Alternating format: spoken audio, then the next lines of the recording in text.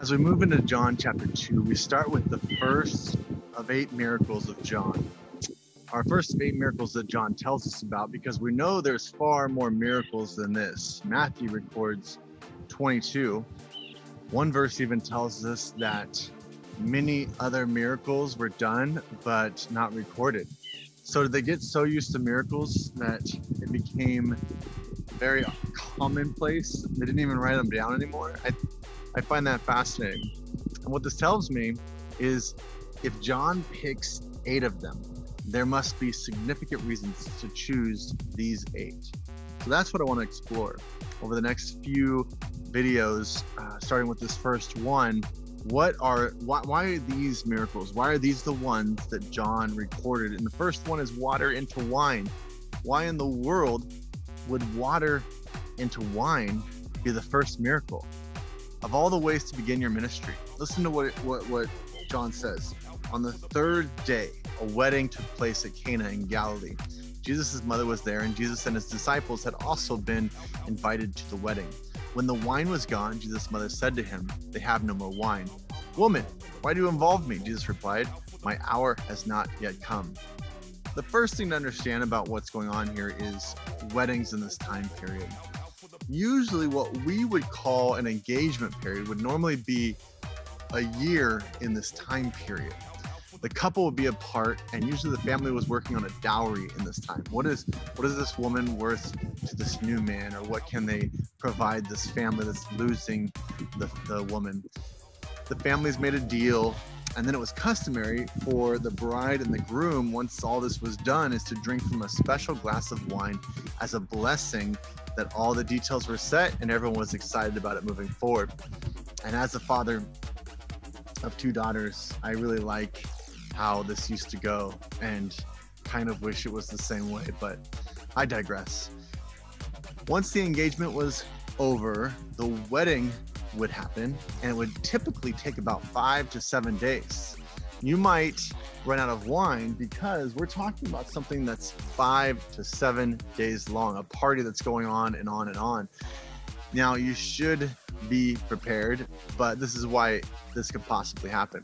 It's important to understand at this point how many times the church is called Jesus' bride. We are his bride. Revelation 21:9 says, "One of the 7 angels who had the 7 bowls full of the 7 last plagues came and said to me, 'Come, I will show you the bride, the wife of the Lamb.'" We are the bride, the wife of the Lamb of God, which John has talked about quite a bit to this point, which we have covered in so many details. And now we're covering the part where we are the bride. And this deal that was made for the bride of Jesus, Jesus paid that price. And we remember that price as we drink from a special cup of wine, which is way too controversial for the church today. So it's grape juice. But nevertheless, we remember the price that was paid, and we say a blessing over it, and we wait for the engagement to end. How many connection points do we have here? The other aspect of this engagement time in Jewish customs was while the engagement was going on, the groom was away building their future home. He was preparing for their future marriage. Again, connecting directly to what God says Jesus is doing for us right now in heaven. He says, "My Father's house has many rooms. If that were not so, would I have told you that I'm going there to prepare a place for you? And if I go and prepare a place for you, I will come back and take you to be with me, that you also may be where I am." Here's the kicker. The bride doesn't really know exactly how long the groom will be, how long it will take to build this house. Once he was ready for his bride, he would then send a group of protecting men or friends to get his wife, and they would shout once they reached the city or the home of this bride. And guess what Jesus does when he returns for his bride? We see it in 1 Thessalonians 4:16 and 17 when it says, "For the Lord himself will come down from heaven with a loud command, with the voice of the archangel, and with the trumpet call of God, and the dead in Christ will rise first. After that, we who are still alive and are left will be caught up together with them in the clouds to meet the Lord in the air, and so we will be with the Lord forever." And then the celebration begins. For the wedding, the groom has prepared everything. The entire village will be invited to this party of the century. It was 7 days of rejoicing and celebration. He has his bride, and he's prepared everything in advance to show his love, and very importantly, that he's ready to take care of her into this next life. Now, what if the wine runs out? After everything I just said, can you imagine, after all that preparation, all this pomp and circumstance, what would it say to everyone, and most of all to his new bride, if he had not properly prepared enough wine? It would have been a dramatic message of unworthiness. Do you think that Jesus may have wanted to show us something pretty spectacular with this first miracle? Do you think Jesus, as he uses this bride analogy all over Scripture, might have wanted to show us something with his first miracle about how there's nothing that will stop this special day that's coming for us? The outside observer says this is the first miracle. I mean, really? That not a healing a blind man or raising someone from the dead, something really, truly magnificent in our world. And God says, you are truly magnificent. And nothing is more important than you, my bride. Honestly, we just stop right there. That was the drop the mic moment, really. I'm going to try and dig a little bit more into this book, but if you didn't write that down, you don't know how to take notes. With this miracle, Jesus is telling you something. There's a reason it's first. Nothing is going to stop this wedding. Your home is being prepared. The wedding feast is being prepared.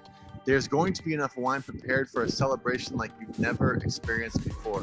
And God says, you are truly magnificent, and nothing is more important than you, my bride. The other part of these first verses to understand, if you want to continue to press in, is it seems like Jesus' mother knows exactly what Jesus can do. I have heard people ask about the first 30 years of Jesus' life and wonder, did the parents know? Like, do they know that this was God? Like, did they understand that? My answer is usually, well, I think they probably understood it about the time of the virgin birth. That might have been the first clue that something was different about this particular son. Probably a tip-off. I mean, the angel appearing, there was a few other unique things with his birth and some things that happened and some gifts and people that came from afar. So yeah, they probably knew who he was. When he's age 12, they kind of lose him for a moment, and where they end up finding him is in the temple. And even in the temple, when they're kind of mad, thinking like, where were you? He says, don't you know? Didn't you know where I would be? I'm going to be in my Father's house. So yeah, he's a boy, but I think they know who he is. In fact, the only part I don't think they understood is what he had to do with his life while he was here. If they knew that, I think they wouldn't have rushed this first miracle. He says it's not quite his time. He does it anyway. His mother pushes him, probably not realizing that once the miracles start, the timeline is in motion, and that motion is going to lead to the cross. John 2, verse 5 says, his mother said to his servants, do whatever he asks, do whatever he tells you.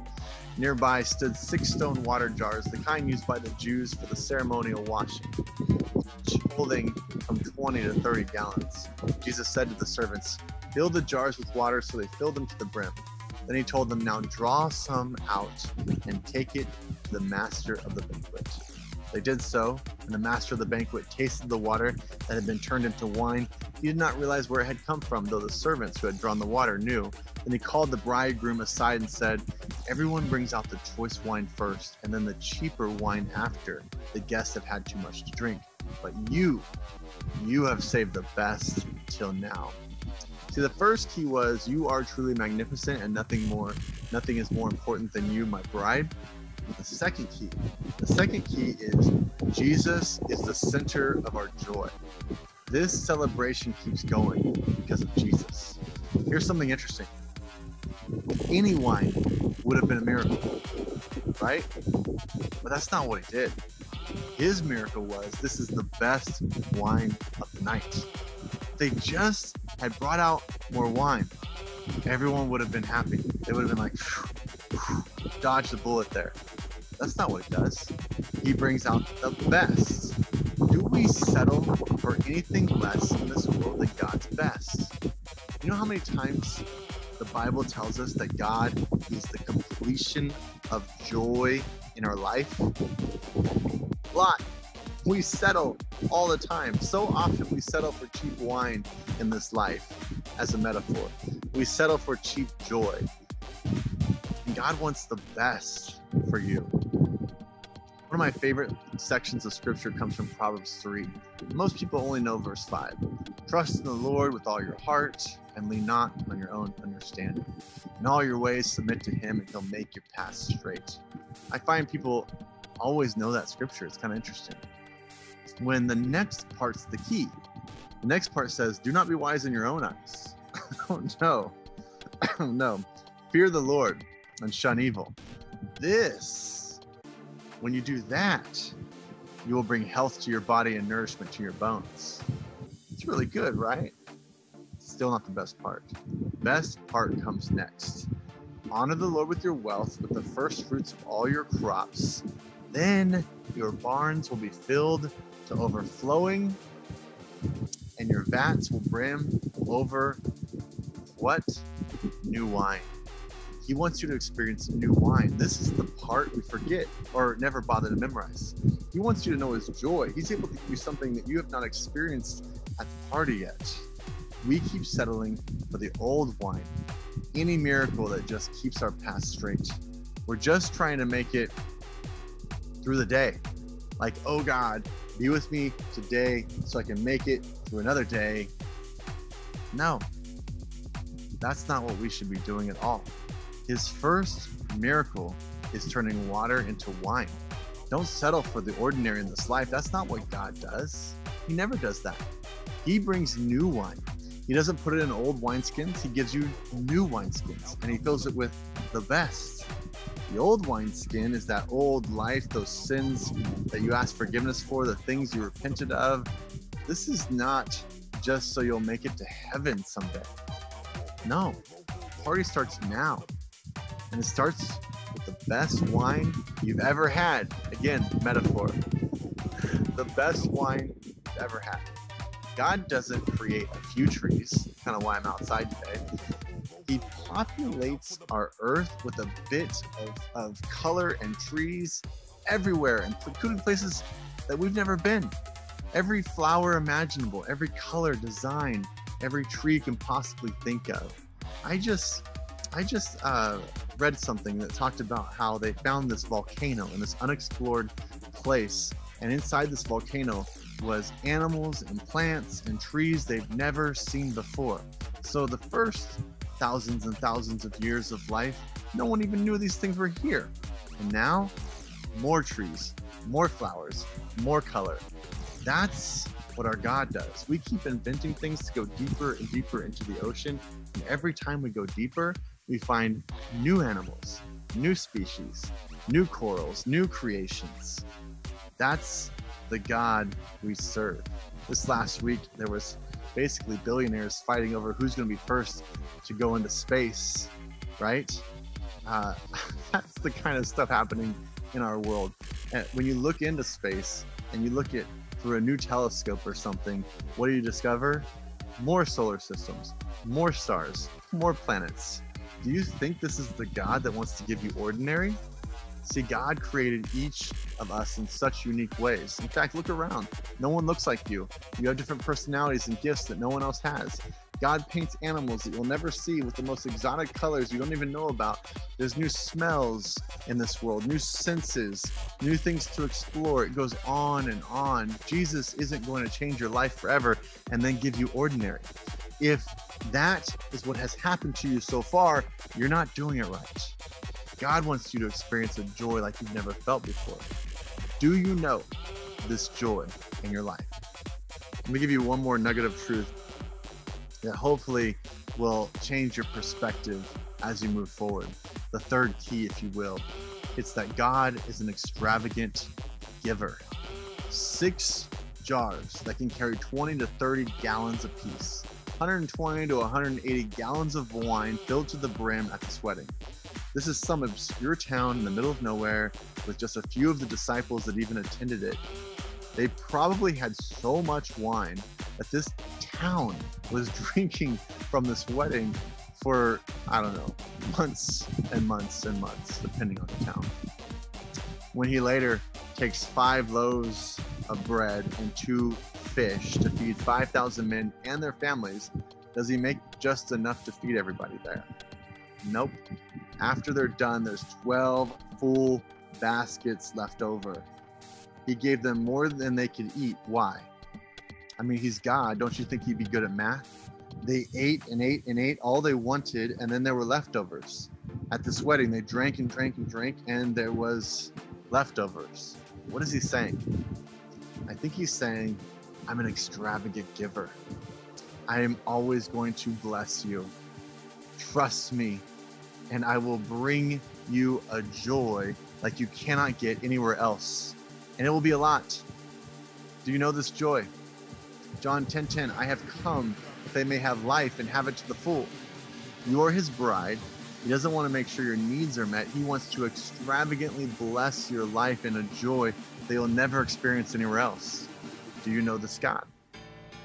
Ephesians 3:20-21 says, now to him who is able to do immeasurably more than all we ask or imagine, according to his power that is at work within us. To him be glory in the church and in Christ Jesus through all generations forever and ever. Amen. Do you know this extravagant giver that's willing to do immeasurably more than you can ask or imagine? Where does he do it? With his church. Who is his church? His church is his bride. He wants to take his bride and give immeasurably more than you can even imagine. Is that the God you know? If you don't know him, it's time. Get rid of that old wineskin and open up the new stuff. Open the new wineskin for the joy of God to rush in and fill. Our final thought with John chapter 2 is this. John makes sure to tell us it happens on the 3rd day. 3 days later, Jesus brings a miracle that brings new wine into the world that will bring a new joy to our lives. How amazing is that? He's alluding to what happens to us with the miracle of Jesus on the 3rd day. 1 Corinthians 15:3 says, Christ died for our sins according to the scriptures, that he may be buried, that he was raised on the 3rd day. That was the miracle that changed everything. It was a new wine that would be immeasurably more in joy to our lives in every way by an extravagant giver. Is this the God you know? If you don't, it's time. Romans 3:23 says, for all have sinned and fall short of the glory of God. We all have sinned. No one's exempt. We all need a savior. Romans 6:23 says, for the wages of sin is death, but the gift of God is eternal life in Christ Jesus our Lord. This is our groom, and we are the bride. Romans 10:9 says, if you declare with your mouth that Jesus is Lord, and you believe in your heart that God raised him from the dead, you will be saved. The old is gone, the new wine is poured. If you're listening to this and you don't know this joy, it's time. I'll pray for you. Put it in the comments below. Let me know. But right now, that's with your mouth and believe in your heart. This is the new wine. Enjoy, and I'll see you next time.